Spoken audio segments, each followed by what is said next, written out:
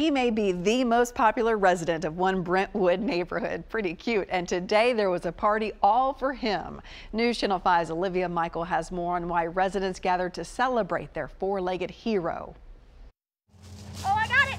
Like I told you. It's everything you'd expect to find at a birthday party. And it's all for a very good boy. Gus, you ready? Several weeks ago, this normally quiet Brentwood neighborhood was the target of a suspected burglar. I just couldn't believe it. You know, I heard the noise and, it crosses your mind for a second. Oh man, that sounded like a gun. But who expects to hear gunshots in their backyard at 10:45 in the morning? The shot was fired at Gus. He was shot in the head.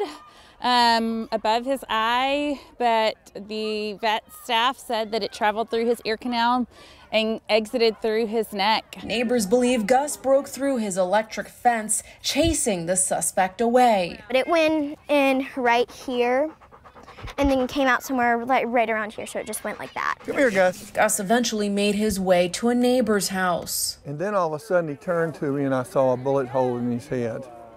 And then I knew something bad had happened. Today, the suspect is behind bars, and Gus is turning 2. And we just think, okay, this is a life worth celebrating. He's a neighborhood hero. That's what he is. We call him Super Dog. A super dog that's brought a neighborhood together and kept his family safe. Gus, you got it. In Brentwood, Olivia Michael, News Channel 5.